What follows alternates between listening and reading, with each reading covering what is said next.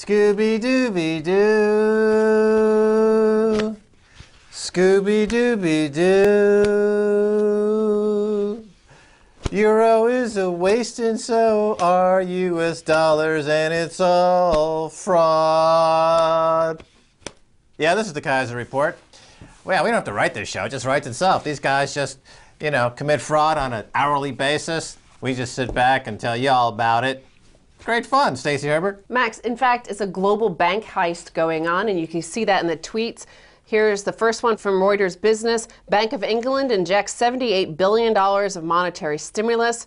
And here's a tweet from the AP a few moments later. European Central Bank cuts main interest rate by 1/4 point to a record low of 0.75%. That's right, low rates. Low rates. We've been talking about this for years because speculators want low rates to fund their speculative bets and squeeze out the entrepreneurs, squeeze out the savers, squeeze out wages, keep rates really low. The LIBOR scandal is about keeping rates low by manipulating rates. Quantitative easing is about keeping rates low by engaging in radical central bank policies like Operation Twist. ECB lowering rates is about central bank collusion with other banks to keep rates near zero, to fund speculation, to squeeze out population of workers and savers. Well, Max, in fact, it's a bank robbery, I think, and the bank robbers are posing as speculators in some situations. But I'm going to compare this to one of the most famous bank robbers in American history, Willie Sutton. He was born in 1901 and died in 1980. He was a profligate U.S. bank robber. During his 40-year criminal career, he stole an estimated $2 million from 100 banks, and he's known for the urban legend that he said that he robbed banks because that's where the money is. Today, you don't rob banks unless you're an idiot. You rob the central banks because that's where the credit is. And you rob it through, now, Willie Sutton was famous for using a Tommy gun, a Thompson machine gun. Today, the modern equivalent is derivatives. There are at least 800 trillion, perhaps 1.2 quadrillion, even more, that are used in order to hold up the central banks of the world and tell them, give us all your credit now. Yeah, high-frequency trading is the Tommy gun of this era used to rob banks. There's Jamie Dimon and his Tommy gun, or Lloyd Blankfein over at Goldman Sachs and his Tommy gun. Is it robber barons on high-frequency trading? I mean, if the robber barons were alive today, they'd be high-frequency trading. Lloyd Blankfein is a robber baron in high-frequency trading. Well, and for further evidence of this assertion of mine that they are robbing the global central banks of the credit available, whatever credit remains in the system, Willie Sutton said he robbed banks with a Tommy gun because you can't rob a bank on charm and personality. So we're going to go to a charmless guy without personality, Bob Diamond. MPs admit they let Diamond slip away ahead of inquiry vote. So several members of the Commons Treasury Select Committee have admitted that the banking chief was able to get away with evasive and implausible answers during a 3-hour appearance before them yesterday. He appeared unable to provide straight answers. He repeatedly strayed off topic and at times appeared unable to understand simple questions. This is his posing as a bimbo. Oh, I don't know, nothing. Oh, young man over there guarding the safe. Can you help me? I dropped my little bag here. And he bends over and shows his tush to the MPs, and they open literally the following day, the Bank of England said, here's 50 billion euros. Yeah, exactly right. The Bank of England followed up with Bob Diamond's larceny, by another 50 billion pounds in stimulus. Remember when long-term capital management in America got caught stealing? Alan Greenspan lowered interest rates. But I watched a little bit of Bob Diamond in front of that inquiry, and it was like a weasel all Vaselined up. And the guys questioning him, they were kind of trying to grab this weasel that had slathered himself in Vaseline. And, he squishes out there. Oh, he squishes out that way. I guess that comes in handy when he's down on Old Compton Street later, but what else you got? So let's look at everybody else. Let's look at the ways that people around the world, nations around the world, are trying to fight back against these bank robbers, these bimbo bank robbers. France sees public investment bank by year end. Arnaud Montebourg France's Minister for Productive Recovery said a public investment bank will be created by the end of the year. Private banks, he said, are not sufficiently interested in the real economy, preferring to be active in global markets, and the confusion between the role of savings banks and investment banks that has many adverse effects. He concluded that it's absurd that banks post indecent margins at the cost of crushing our industrial economy and setting profit margins at 15% enters the realm of unscrupulousness and indecency. Yeah, well, France is leading the way on this idea of a new category of law for financial indecency, for financial pornography, to try to apply some negative stigma to these guys who commit these frauds. Bob Diamond should be ashamed to show his face for the financial indecency that he's been involved with, the same way that anyone who's caught, surfing for pornography on the web or child pornography on the web would be, not want to show their face. In America, when somebody is caught, having this type of law breaking going on, they have to tell their neighbors that they are involved in this program where they're not allowed to be within 2 miles of a school of children. Bob Diamond should be required to tell his neighbors that he was caught stealing money, essentially, and that nobody should get anywhere near him with a wallet or a billfold or a checking account because he has a propensity to steal it from you.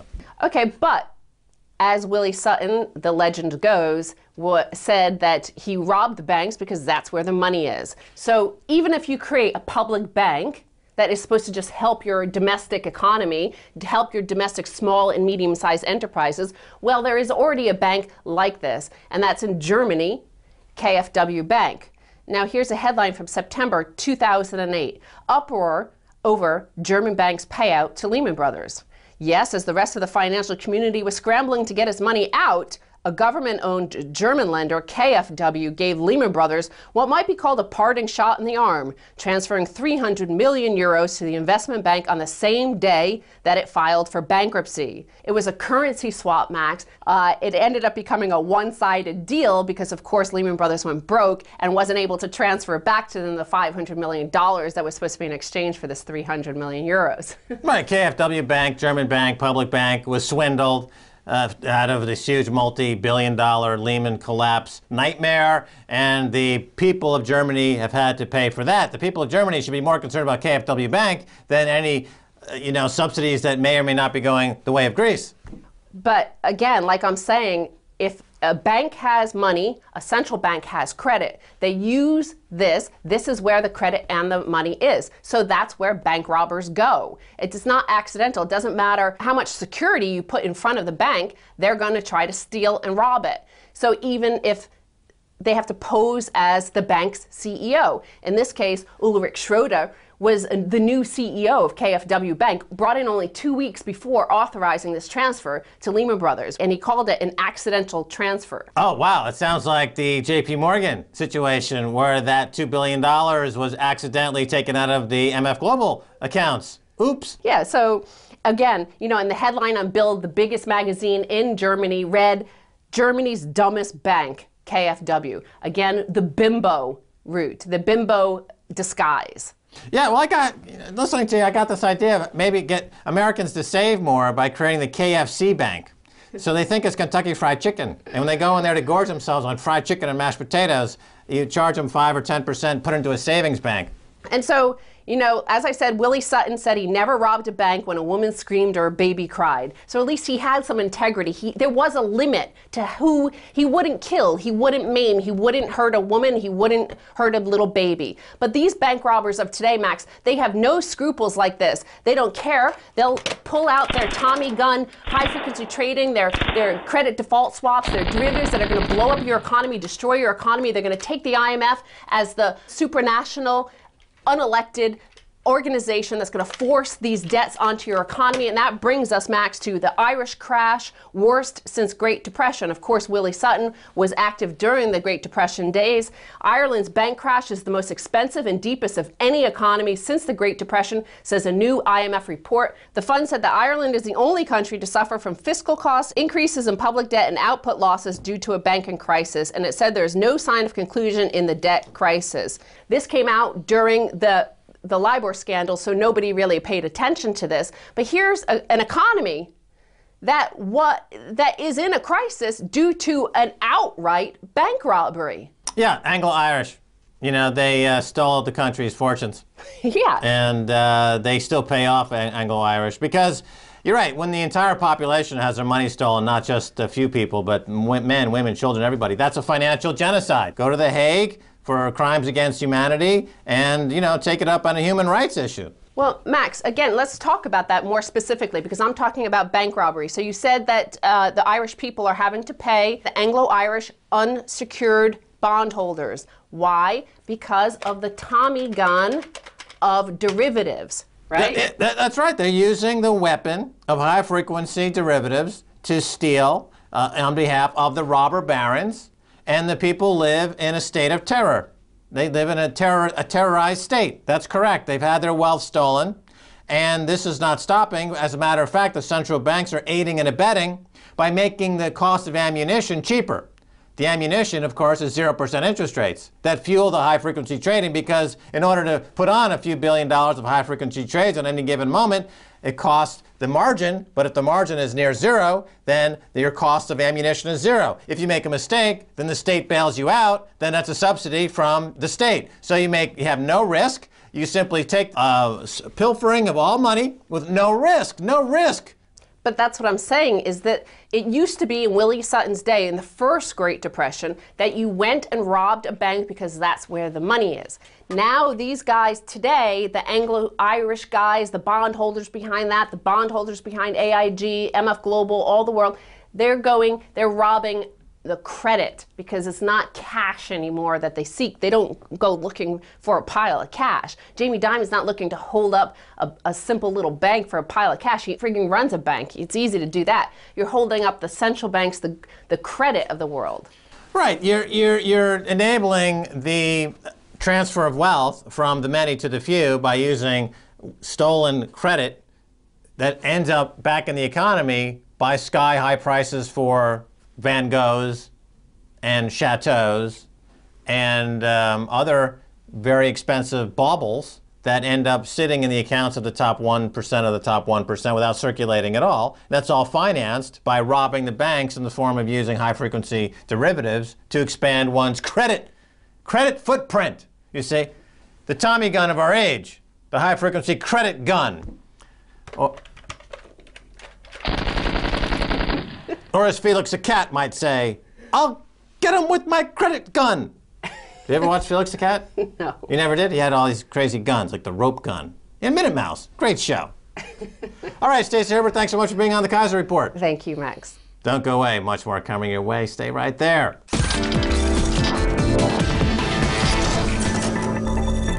Welcome back to the Keiser Report. Let's go to Switzerland and talk with Ellen Brown. She's the author of Web of Debt. Ellen Brown, welcome back to the Keiser Report. Thanks, Max. Ellen Brown, your latest piece is called Government by the Banks, for the Banks, the ESM coup d'etat in Europe. In it, you write that the European Stability Mechanism, the ESM, is actually a permanent welfare fund for the rich. What is the ESM and how does it favor the rich? The ESM is a fund replacing certain temporary funds that were supposedly designed to bail out the Eurozone countries. And the funds are paid for by the various countries, so they're paid for by the taxpayers. But the permanent fund was voted in January in the dead of night, and it has no ceiling. It starts out at 700 billion euros, but it can be raised. There are no limits on it. You can't sue the people who are running the fund. So they're pretty much dictators of this fund. And now on June 29th, there was an EU summit where the members voted. It was also in the dead of night, and there was a ruckus raised by the prime ministers of Italy and Spain, where they said that they were going to block everything that they were doing there if it wasn't agreed that this money could be used directly to bail out banks. It would go directly to private banks rather than being funded first through the governments, which would then bail out their banks. And also they wanted easier terms for getting the bailout money, but one of the terms was that we go right to these banks.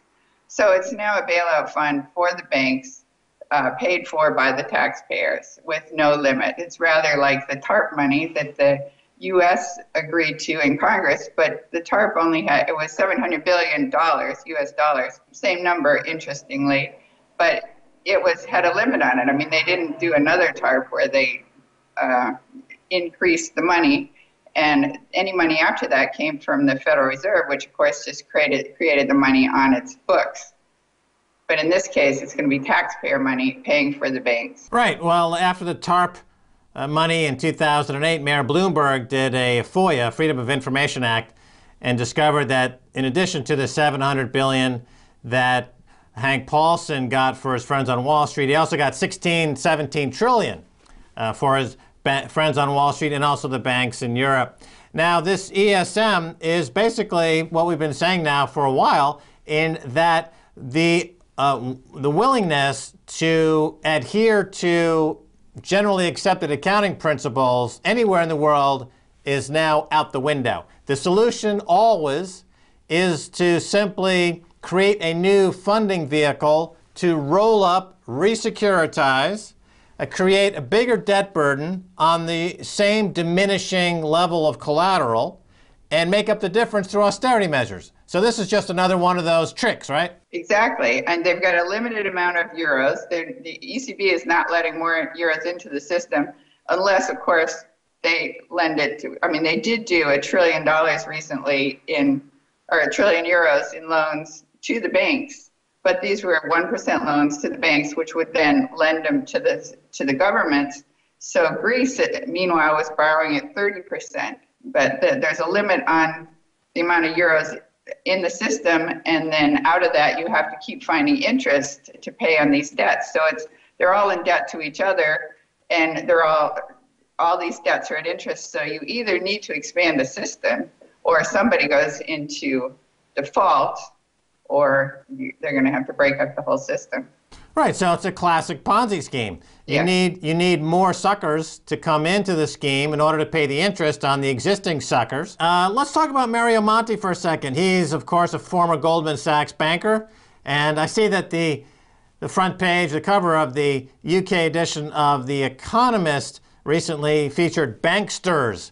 So that finally there's an acceptance now that the system is run by a criminal syndicate. There's no more pretending anymore, so people understand that. But Mario Monti is a bankster from Goldman Sachs. What decisions has he taken on behalf of his population? How do you see that going, Ellen Brown? Well, he's not only from Goldman Sachs, but he's also one of the leaders of the Bilderbergers and one of the leaders of the Trilateral Commission. So he's got other motives going on here. And he's the Prime Minister of Italy who obstructed what the EU summit was trying to do, and said that if they didn't agree to bail out the banks directly, that they were going to block everything.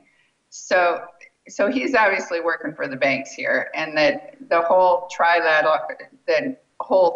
of the Bilderbergers and the Trilateral Commission is basically one world government, one world currency.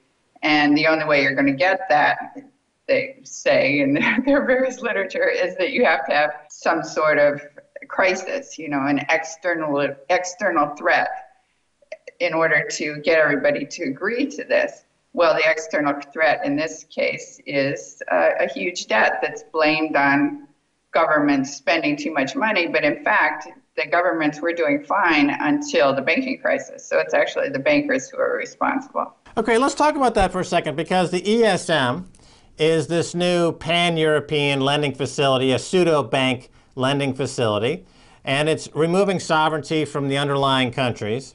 Over at the Federal Reserve Bank, we find that there's a great appetite to do currency swaps with European banks, and there's a tremendous communication going on there. In the Bank of England, we find out that they're in bed with Barclays Bank in interest rate manipulation. So correct me if I'm wrong, but are we heading to, as a next step in this global centralization of fiat money, fractional reserve mayhem, the European Union, the United States, and the UK deciding that they create a new lending facility, give it a new acronym, that they re-securitize all this debt yet again, they give it near 0% interest rate, and it's all going to be managed, once again, more centralized as we head toward, as you point out, some kind of global currency, global Fed, global reserve bank. Is that the next step? That appears to be the goal of the Bilderbergers and the Trilateral Commission, but I don't think they can pull it off. They're not going to hold the EU together at the rate they're going.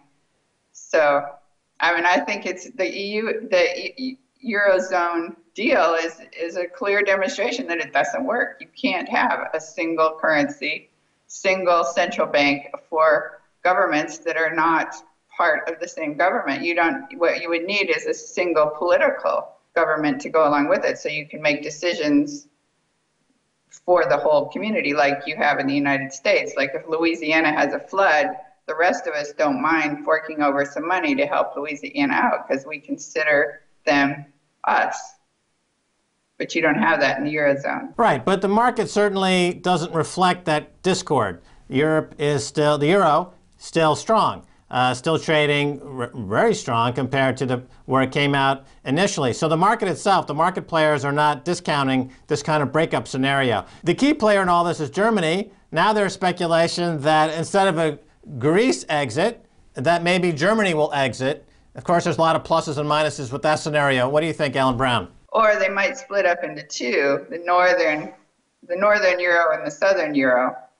But it looked to me the only thing that actually will work.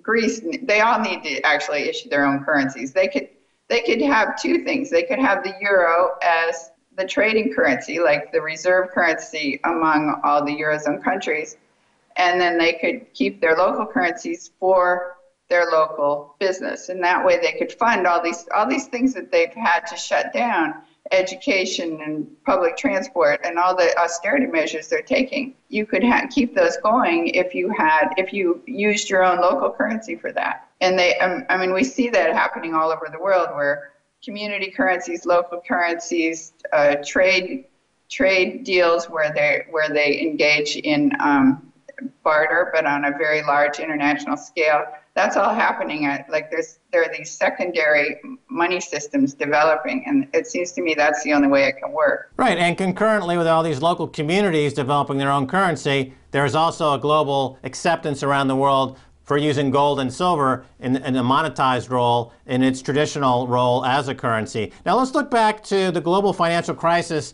the history since 2008. You've been keeping close tabs on this. Bear Stearns collapsed, and JP Morgan swooped in and was essentially gifted Bear Stearns assets. In retrospect, any comments on this? Well, who gifted them was the New York Federal Reserve, and Jamie Dimon, then and now, sat on the board of the New York Federal Reserve while he was also holding $3 million in stocks and options in JP Morgan. So it was a clear conflict of interest. But the thing is, there's nobody apparently powerful enough to execute the legislation that would make that a felony. So the New York Federal Reserve lent JP Morgan and Bear Stearns collectively $55 billion in order to buy Bear Stearns for pennies on the dollar.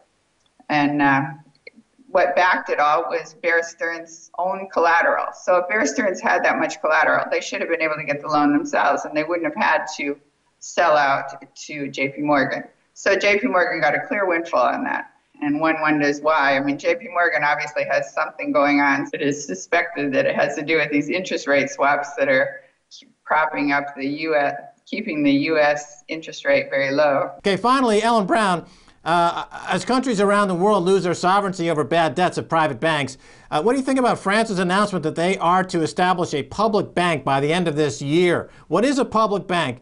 How does it help? And this is really what you've been talking about for a number of years. Talk a little bit about France's decision to introduce a public bank. Yeah, well, this is a public development bank. There are two types of public banks. There are the local ones, the municipal banks, like in Germany, that funded all these export businesses that put Germany up to the #1 exporter until recently. And then there are the federal level type public banks, and those are the development banks. I think probably the best model would be in Brazil, where the BNDES is the biggest bank in Brazil. It was used by President Lula to fund every sort of development program that came along looking for funding. In the 1990s, Brazil was the world's largest debtor, And 10 years later, they were making loans to the IMF. They were a big creditor. And in fact, Lula said that in an interview. He said, "Don't you think it's very chic that we are now lending to the IMF?" And how did they do that? How did he turn it around? He used this big development bank to basically recycle investor money. I mean, it's private money that buys the bonds, but you're buying something very safe because it's a government bond. You have all this investment money sitting on the sidelines where people are afraid to invest because it's too risky. But if you're buying government bonds, that's considered very safe. It's a government bond in a development bank. The development bank then lends the money to businesses that need money to grow, and that stimulates the economy. I think it's a very good idea for France. Ellen Brown, thanks so much for being on the Keiser Report. Thanks, Max. All right, that's going to do it for this edition of the Keiser Report with me, Max Keiser, and Stacey Herbert. I want to thank my guest, Ellen Brown, author of Web of Debt. If you want to send me an email, please do so at keiserreport@rttv.ru. Until next time, Max Keiser saying bye, y'all.